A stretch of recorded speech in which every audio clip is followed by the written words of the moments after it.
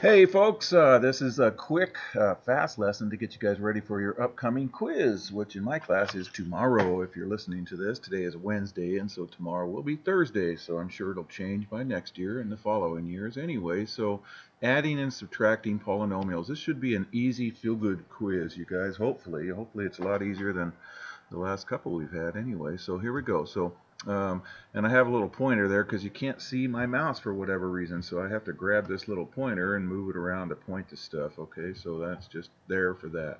All right, so state whether each is a monomial. Okay, so a monomial, you guys, is it can be a number.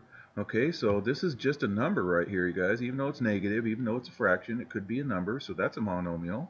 Okay, it could be a variable, or the product of numbers and variables. Okay, so the variable has to have a positive integer exponent, like right there. That's a 5 right there. 1/2 is not an integer. So this one's not a monomial.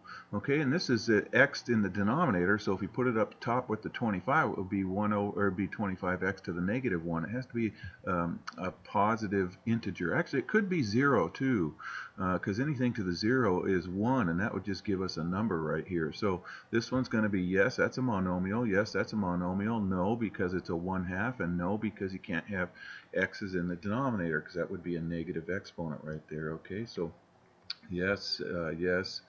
Let's see. No, no. Okay. Hi, Mildred. I'm putting up your review lesson online right now, so you're gonna hear me. You're gonna hear me talking about that. Oh my God. All right. So this one can be a monomial because that's a number, that's a variable with a positive exponent. So this one's a monomial. This one's not a monomial. This one's called a binomial right there. Okay.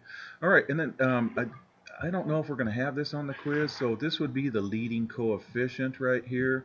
The leading coefficient of this binomial is 7 right here, as long as it's written in standard form. So standard form is the biggest power, and it goes down and down and down.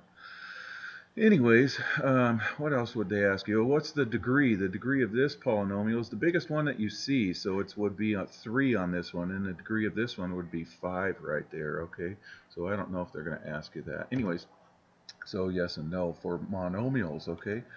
All right, so add and then simplify and then put in standard form. That just means in decreasing order, so or descending order, so your biggest power. So when there's nothing in front of the parentheses, you can just drop the parentheses and then just combine the like terms. I underlined them right there, so as long as I combine like terms correctly, that's your answer right there, okay? Now, and same on this one, just drop the parentheses because nothing's in front of them, and then combining like terms, you'll see over here I added those fractions. I don't know why kids freak out with fractions. You just got to get a common denominator right there. So I'm adding this 2/3 y to the 4th and this 1/2 y to the 4th right there, and I did that over here. I multiplied 2/3 times 1, which is 2 over 2. That way I get 6. And then this 1/3 times 1, which is 3 over 3. That way I get 6, and then we can add the numerators. 4 plus 3 is 7. 7, 6, okay? Anyways, there we go right there. All right, and then for subtraction, you guys, we have to distribute the negative through. So there I did with that guy right there. So I just went through the second ones and changed the signs and then combined like terms.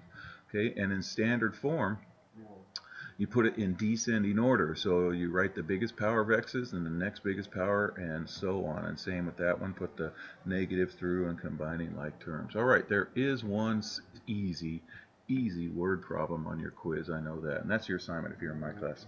Take care.